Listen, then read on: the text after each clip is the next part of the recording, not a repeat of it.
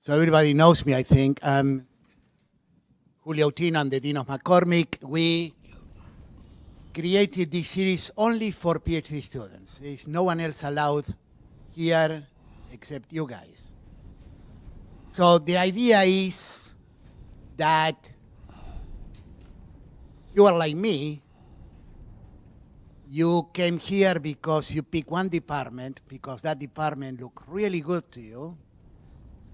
And Northwestern was a secondary consideration. Okay, that's why I ended up in Minnesota, because at the time in which I applied, it was the #1 department. I went there. I didn't pay any attention to anything in the university as a whole.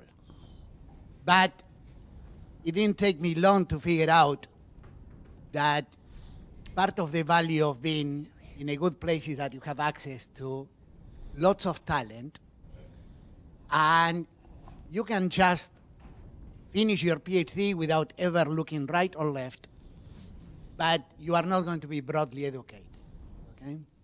So the idea is, what can we offer to broaden your viewpoint? And today, for example, we have Joel Mokyr. He's probably the foremost economic historian in the country. He basically invented the field. He's someone who has, we have here one of his books, probably the last one, but like this, he has 11 other ones, I think a dozen books. And he's one of the deepest thinkers in how technology affects the world. So how many of you are for the talk of the ABB CTO today?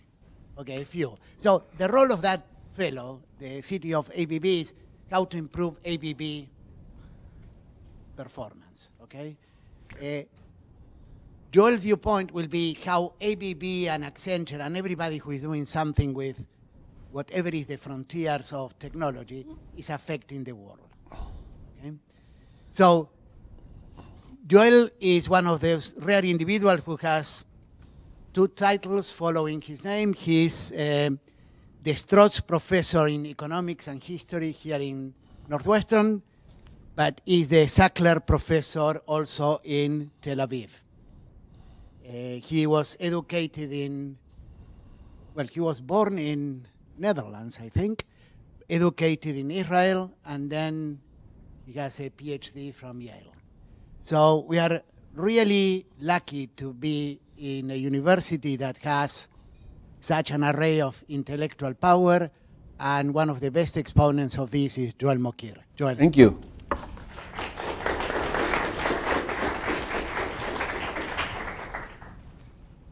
Right, well, thank you, Julio. I'm going to go straight to the point. Let me just ask a question. How many of you have taken courses in economics as an undergraduate? Okay, so a considerable amount. That's good. So there'll be a little bit of economics terminology, nothing insane, but just to care. All right, so I'm going to start off with this new wave of techno-pessimism in which people have all kinds of misgivings about technology. And there's sort of 2 schools here.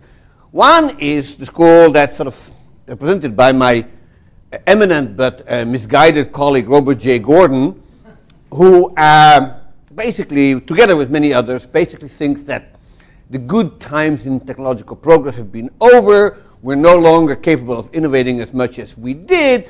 You know, the metaphor people use is the low-hanging fruits have been picked. And all the easy things that could be invented have been invented, and now, you know, we're just mopping up. But that's basically it.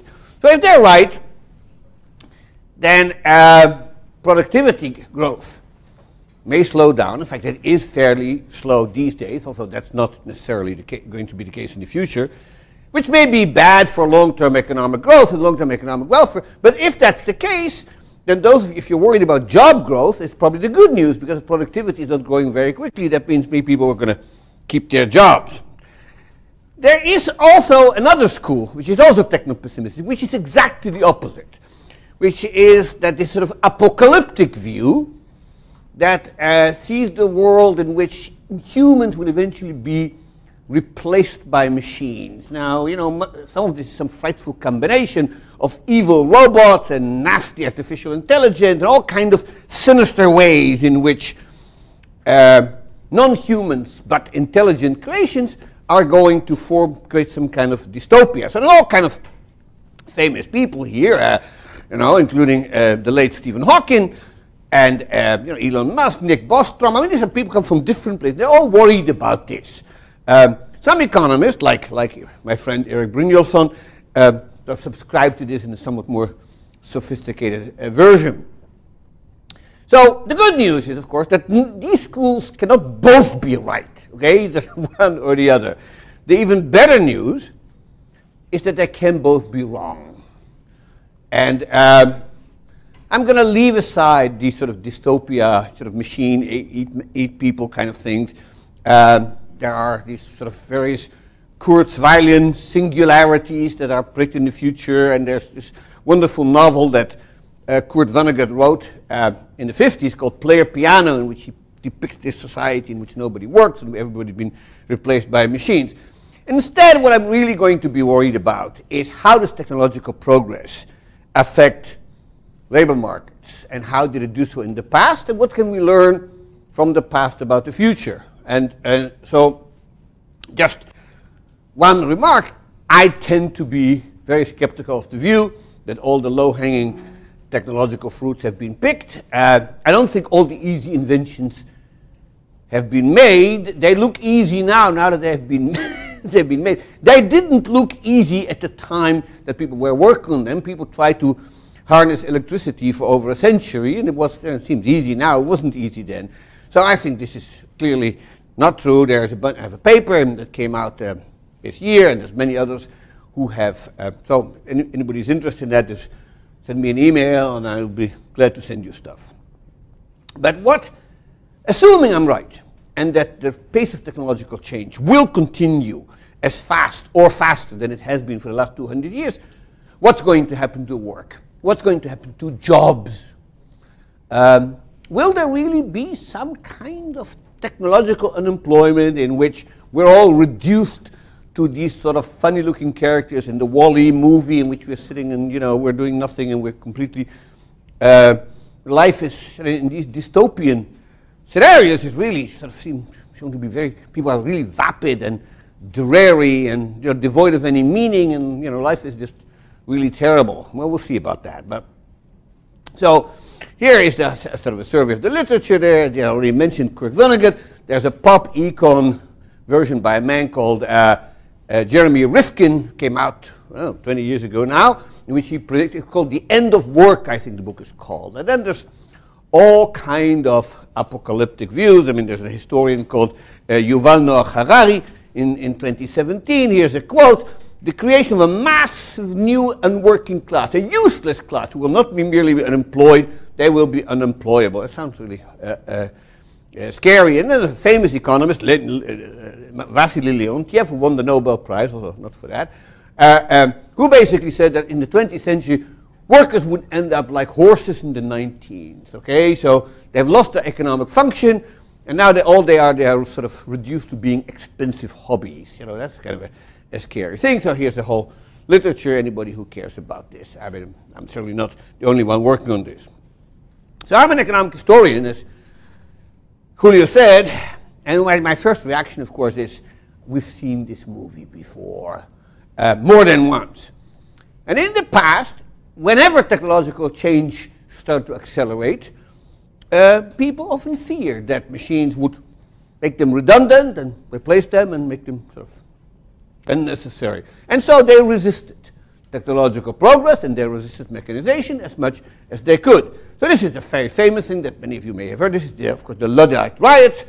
They take place in Nottinghamshire in England.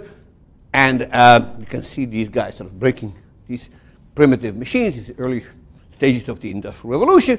And clearly they are worried about, or one of the things that they were worried about is that these machines would kick them out of a job. But it isn't just the workers, ladies and gentlemen. This is from this sort of the most eminent economist of his time and one of the founders of modern economics, David Ricardo, who basically admitted, and this is in a chapter he inserted in the third edition of his book, so clearly he thought about this a long time, and he says, substitution of machinery for human labor is often very injurious to the interest of the class of laborers. It may render the population redundant and deteriorate the condition of the laborer. Okay, so this is 1821. And then he has this even more apocalyptic letter in which he writes to somebody else that if machinery could do all the work that labor now does, there would be no demand for labor, and nobody would be entitled to consume anything who was not a capitalist. And so this is a very sort of scary kind of view, and it is perhaps not surprising that the greatest disciple that Ricardo had in the 19th century was called Karl Marx. So, you know, this is something to think about. But, as it turned out, this was wrong. I mean, there is zero evidence that in the 19th century, either Ricardo's fears or the Luddites' concerns were a reality. Of course, it is true, and I'll talk about this, that in the transition from one technology to another, there are always people who suffer. Okay, so this is what I would call sort of the transitional dynamics. But what happened in the 19th century in Britain, and then later on the continent, and in North America, and everywhere else, is that you get these occupations that become redundant: handloom weavers, nail makers, framework knitters. I mean, I can give you a long list if you want to. But they find other jobs. Jobs that really couldn't be imagined in 1821. Railroad engineers, electricians, telegraph operators. You know, I mean, you can make a long list of occupations that just don't exist in 1820, but are there in 1900. Another option that these people had, and that many of them took advantage, of course, is to immigrate. That's, of course, an issue that the option that may no longer exist in our time, but certainly in the 19th century, it did. And so every generation, I think, that came after basically knew this history, and they realized that in the past it's never happened, but they say, well, this time it's different. And so a different way of looking at this is basically to say, look, we understand that if there's technological changes happening, in the long run, it benefits everybody. But in the short run, because some people are being displaced and because there is disruption going on, it may be costly.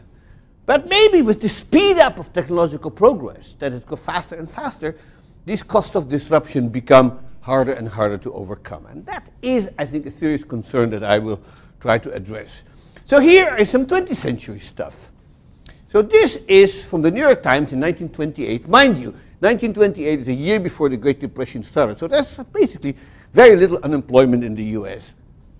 But it says, prevalence of unemployment with greatly increased industrial output points to the influence of labor-saving devices as an underlying cause. So this is right before the Depression even has started, okay?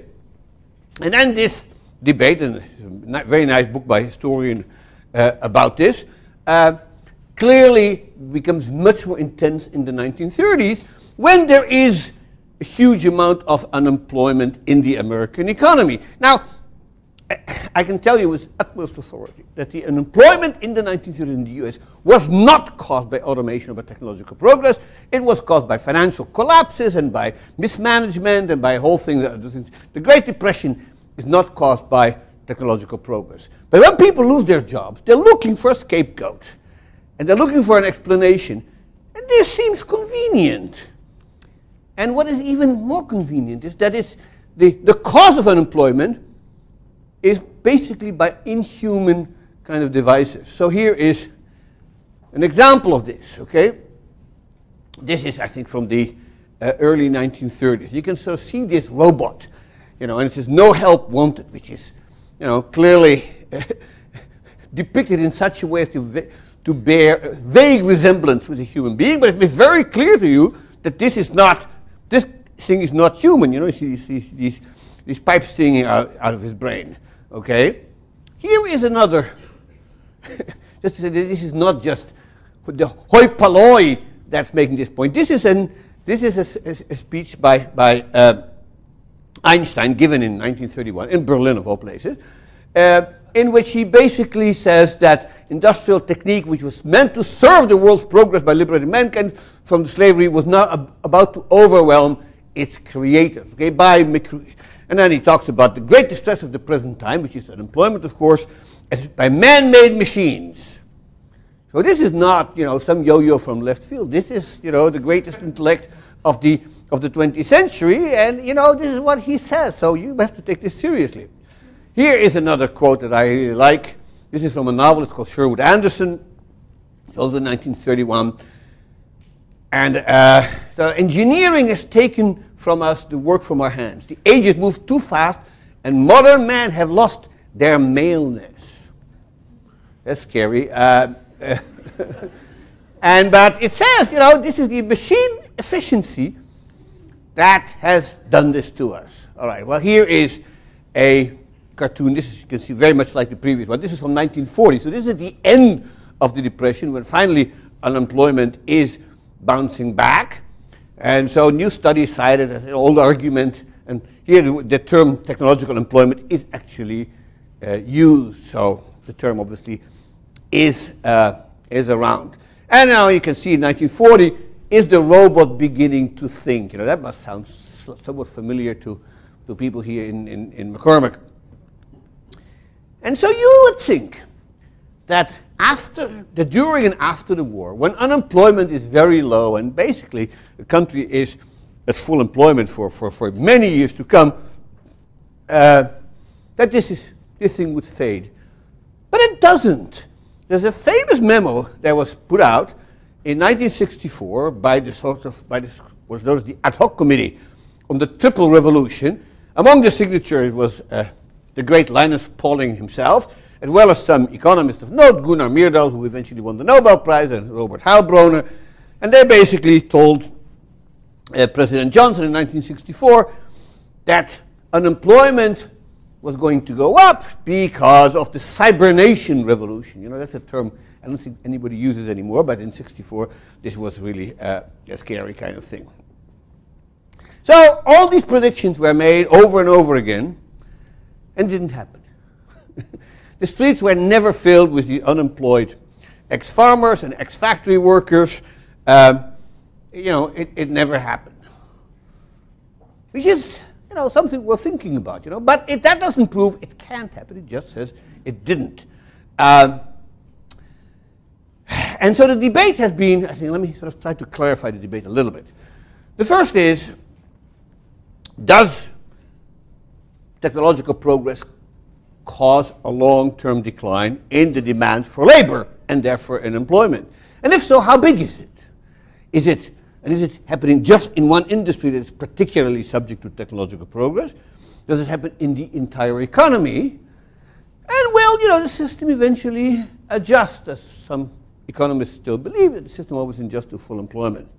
And the second is, what about the short-term effect? So even if the total demand for labor in the long term is unchanged, what technological change will typically do is it will increase the demand for some skills and reduce the demands for other skills. And so you may get mismatches. You may have, then where everybody needs engineers and chemists and, surgeons, but all we have is former steel workers and coal mine workers, and we can't just switch them right away. So that leads to all kind of unemployment, even though the economy is actually short of labor. That's quite likely to happen. And so, why then is it that this never happened? And I think here are sort of 4 reasons, and I probably can think of more if you push me hard enough. Okay? But the main reasons why this didn't happen is, the first is, of course, that as factory jobs and industrial jobs were automated, there was an emergence of new occupations and tasks. The other thing that's worth talking about is that, of course, there was productivity growth, but it was never so fast that its system couldn't adjust. And so, for instance, the biggest shock, I think, to the economy in modernization is the decline of agriculture. You know, on the eve of the Civil War, 50% of all Americans worked in agriculture. Today it's less than 2%, okay? So that's a vast decline. Where did all these farmers go? Well, they eventually, obviously, found jobs outside of agriculture, but because this movement was slow enough, you know, there was time for them to move, and if not one generation, the next generation went to the city. The third thing, which is worth pointing out, is that if the demand for labor went down, one consequence would be that we would be working less.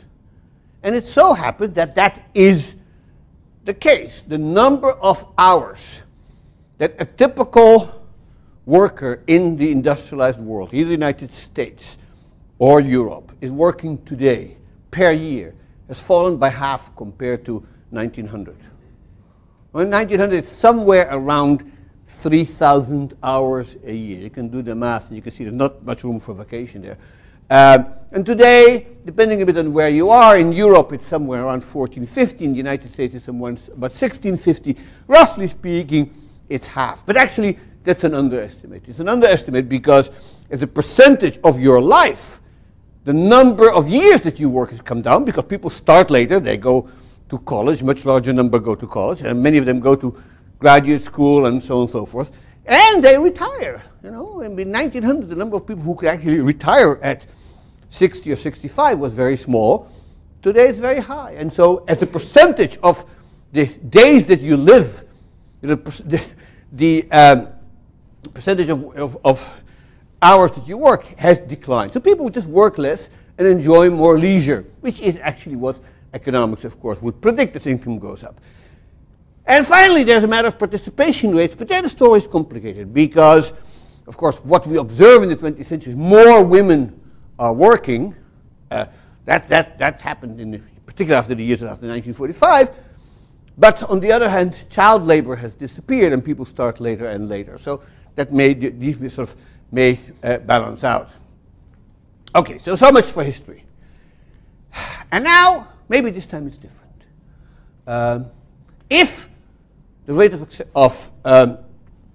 of technological progress is accelerating, and the scary thing is not, I think, so much that the overall demand for labor will decline, but it is hollowing out phenomenon. And the hollowing out phenomenon basically says that all the economy needs is people who are very, very skilled, sort of PhDs and trained engineers and chemists and doctors and people like that, and the people who wash dishes and clean hotel rooms and cut lawns. But the jobs in between are slowly going to disappear. So this is an article that appeared in the New York Times 3 days ago. Hang on, there it is. Okay, so this came out on February 4th, so yeah, a week ago. And so you can find this article, I mean, it's by a guy who writes about economics, and basically it's very much about this hollowing out phenomenon, okay? So the jobs that stay are at the extremes of the skill spectrum, but the ones in between will disappear. And so, you know, it's a good question, you know, could this or could this not happen?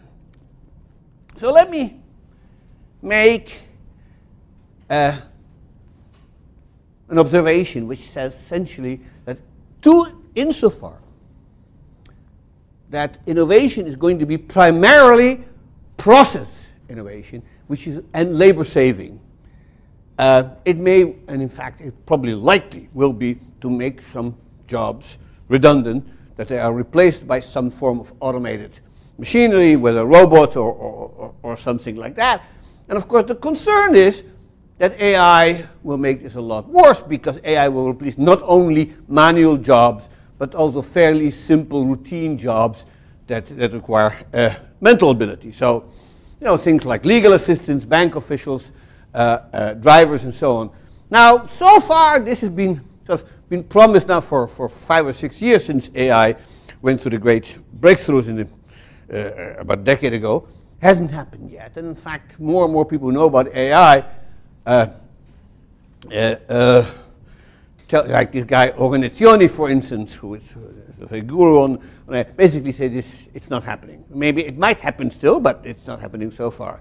And yet, here is a very pessimistic view. This is a paper by two economists called Frey and Osborne, came out 5 years ago.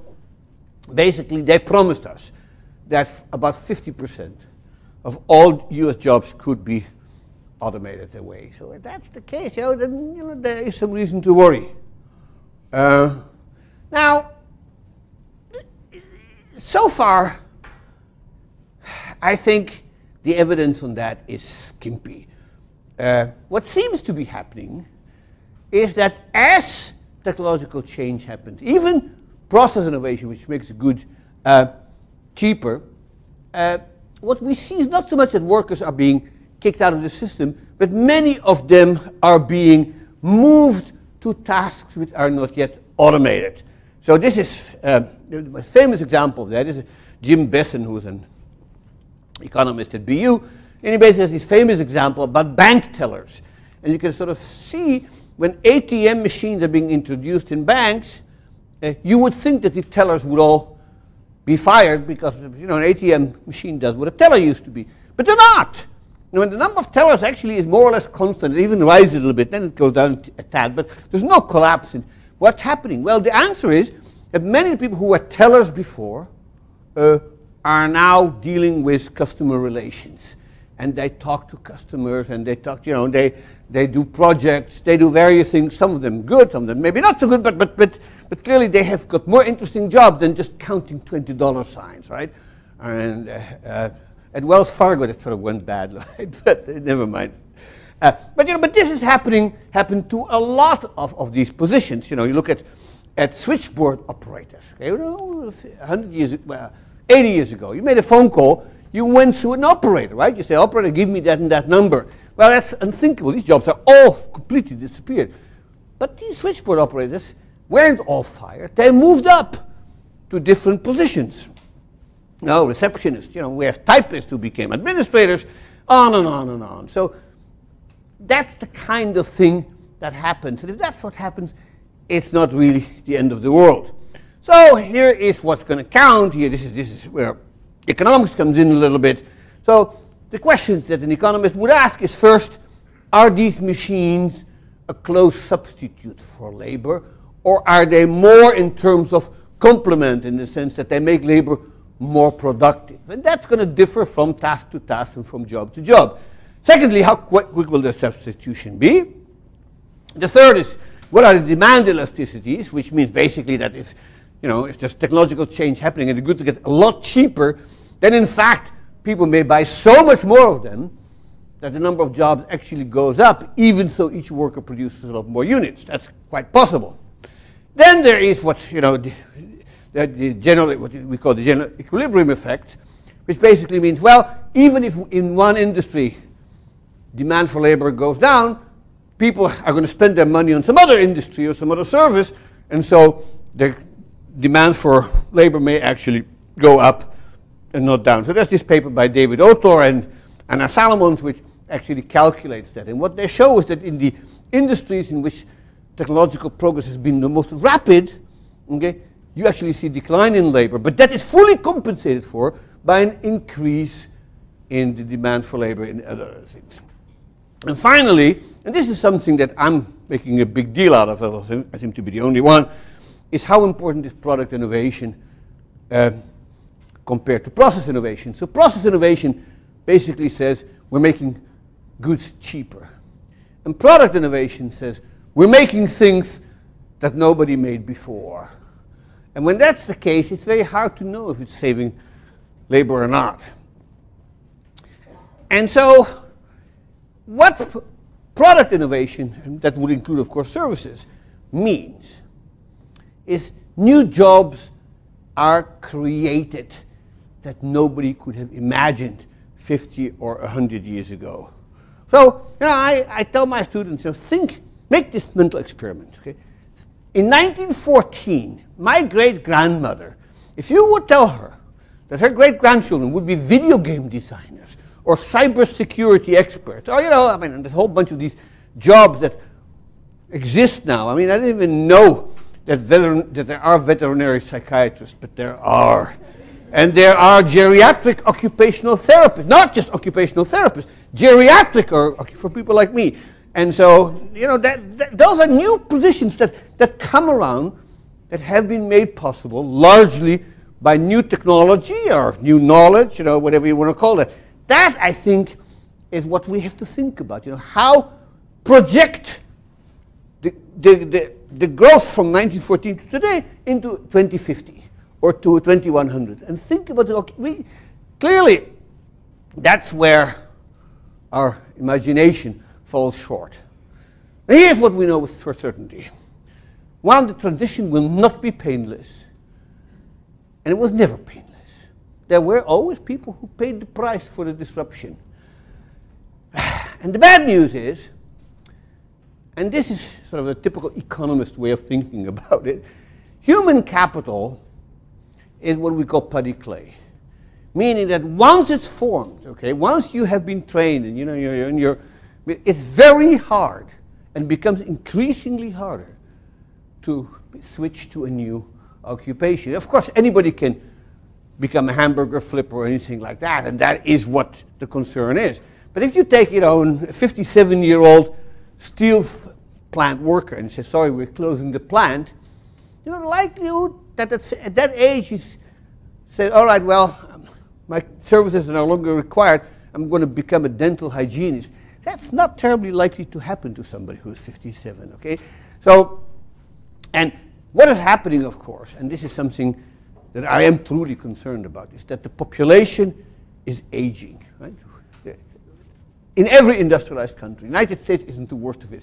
You know, you look at places like South Korea and Italy, I mean, populations, very few kids born, people live ever longer. So as the median age of the population goes up, so does the median age of the labor force. And so you have a situation in which you have older and older dogs to whom it is hard to teach new tricks. That's the bad news. The good news is that if we know anything about technological progress, it is that the jobs that are replaced by machines, on average, not all of them, but on average, tended to be the worst jobs. They tend to be physically exhausting, to be tedious, dangerous, noisy, unhealthy, you name it. These aren't jobs you want to have. And so even the low-quality jobs today are probably far better than they used to be. You know, people used to work in farming, and you know, you actually stand there out there in the sun for 10 hours in the heat, and you know, you're doing physical labor that breaks your back. Today you work in agriculture, you're probably sitting in an air-conditioned tractor, you know, doing your email or listening to Spotify or something like that. So you still have to be there, but it's not as bad as it used to be, right? That's the argument. And so all the jobs that are being threatened today, not all, but many of them, you know, they're not terribly attractive jobs. The one I like sometimes to focus on is the great fear, what's going to happen to truckers, you know, when we have self-driving cars. Oh, it will be a disaster, millions of truckers will be thrown out in the street. For one thing, the people that express those fears have never driven a truck themselves, okay? And it isn't all that much fun to drive a truck, particularly not through long, boring highways through Ohio in the winter. You know, I mean, this is not the job you want.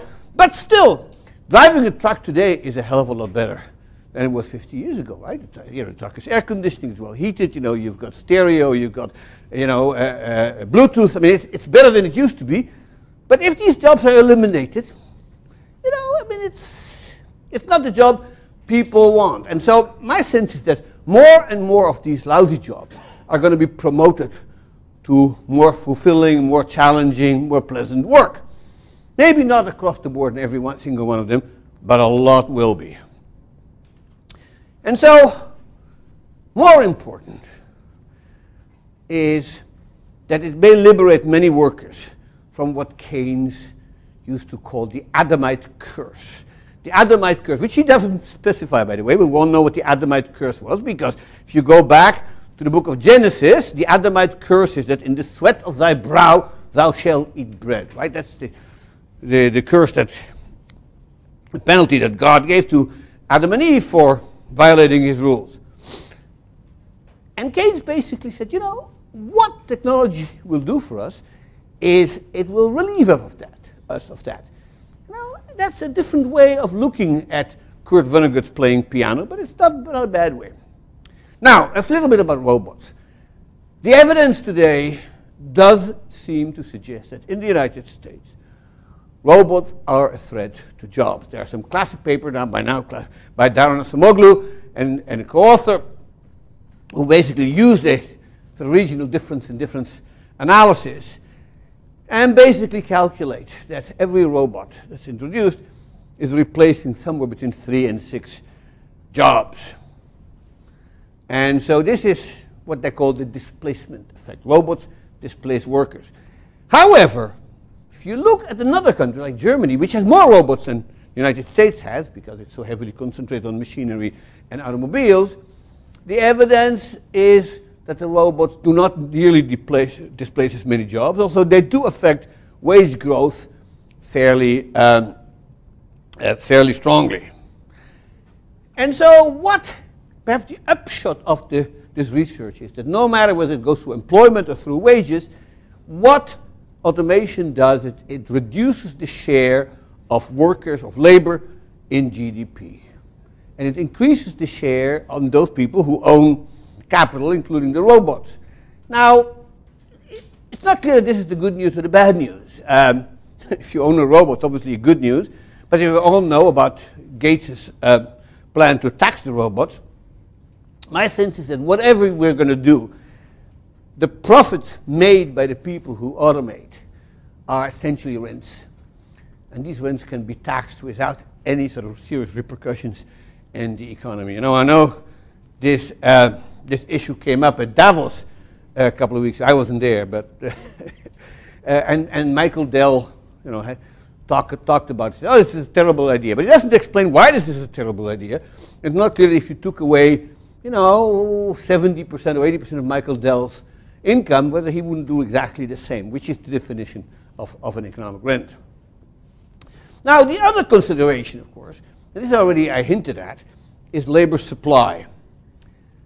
And some of these people are really worried here about the labor demand.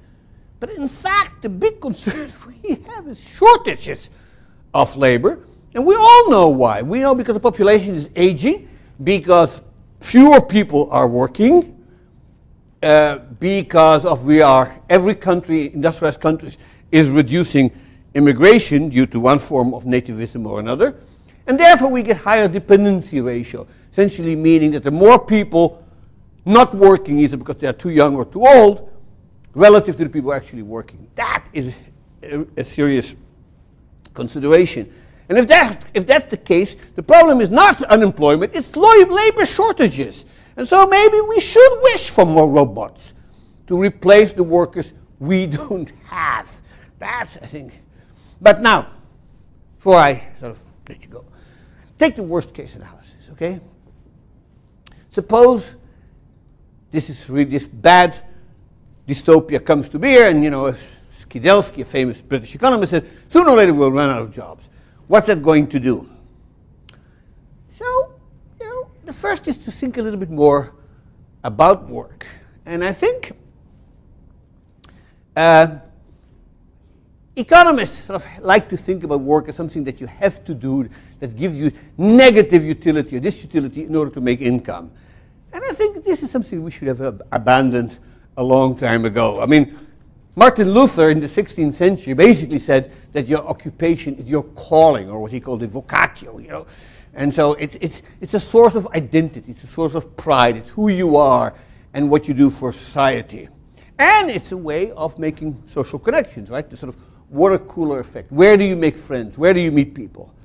The second thing is not only what happens to work, but what happens to jobs. You know, will people in the future have jobs? And I should like to point out that the notion of a job is a fairly recent one. So, you know, before the Industrial Revolution, people worked. Here are two, you know, pictures. This is a 16th century picture, this is a 15th century picture. These people are working, but they don't have jobs. Okay, if you use people didn't have jobs. The job is a one-on-one contractual relation between an employer and an employee. And that kind of thing, with very few exceptions, really emerges only during and after the Industrial Revolution, after, say, 1780 or something like that. People didn't have jobs. They worked, but they didn't have jobs. They worked mostly for themselves. So if you want, they were part of this gig economy. In fact, the whole world was one big gig economy. People worked for themselves. They didn't feel like getting out of bed. They didn't open the workshop. They didn't go to the field. That was, that was their prerogative. Of course, they wouldn't make any money, so that's the trade-off. So basically, the advantage of the gig economy is, of course, that you can choose exactly when you work and when you don't work and how much money you make. And so, what exactly is meant by work, therefore, is having a job and working are not the same. And it's perfectly possible, ladies and gentlemen, that the pendulum of gig versus job is swinging back. Now, I tried to figure out how big the gig economy is, and nobody seems to know, because nobody seems to know exactly, how to define it. But clearly, we all feel intuitively, if you've taken an Uber, you know that it's bigger now than it used to be. Whether it will take over the whole economy or not, I don't know. But clearly, there are lots of ways of getting from to other ways what we get from work. People don't need anymore to go to work to make social connections. They can do so through social media, for instance, which is something that's only been coming in the last 20 years. And so, in the limit, how much will people work? And I can see this dystopia in which there are not enough jobs, in which many, many years, maybe centuries in the future, in which the only people who work are people who want to, not people who have to. Okay? They like the work, and they will all do some kind of volunteer work. And in fact, we are partially there. About 25% of all Americans now do some kind of volunteer work. They go to work, they do what they're told, they show up on time, they do everything, except they don't get paid. Why? Because it gives them a sense of fulfillment and gives them a self-satisfaction, and they get to meet people. So we could go to a world in which this is even higher and higher. Of course, the big question is, what would these people live on? Okay, and I haven't solved that one. The other thing that I want to point out is that not working isn't what it used to be. And that the 20th century has witnessed the biggest revolution in leisure technology we have ever seen. I mean, and in fact, leisure technology really didn't change very much since the Romans. And the Romans had these circuses in which they had people, watch gladiators fighting each other, or it was even more fun, little boys fighting, lions and tigers. This was a great, great fun. And, in the 19th century America, they had similar things. We had in the United States eye gouging contests. Wow, that sounds like fun to me. I mean, even so, people still play card, but there wasn't all that much to do. And if you read accounts of unemployed people in the past, the biggest thing was boredom. Well, we now have so much entertainment technology, all the way from massive spectator sports to essentially unlimited sources of movies, plays, art, sophisticated video games, on and on and on and on and on. It's not so bad not to work. There's a paper by Eric Hurst at the University of Chicago who raised the question, why are people who are at their prime age, this is male workers between age 20 and 30, I believe. So this is known as prime-aged males, right? So that's a technical term. And their labor force participations have been going down. And why aren't these people working, even if they're not in college? They're not working. Why not? And the answer they gave, you know what they're doing? They're playing video games in their mother's basement. And this is fine. I mean, this is what they want to do. I'm not sure this is something I would do. but I would say if people choose to do so, this is probably a welfare improvement. And so technological change has been complementary to leisure. I mean, we have, you look at the medical advances. You look today, I mean, you look at the complementarity between, say, joint replacement and golfing, hearing aids and concerts, bypass surgery and cataract surgery and tourism. Clearly technology is making leisure more enjoyable. Here is one graph I like. This is what people do when they're not working. This is the number of international tourist arrivals from 1996 to, this would be, I think, 2018. So you can see this curve going up by a factor of 3. This is what leisure looks like today. It could be worse. There you go. Those are the numbers. So I already talked about this. I may skip all this. And so here's another quote from Leontief. I'll be done in a minute.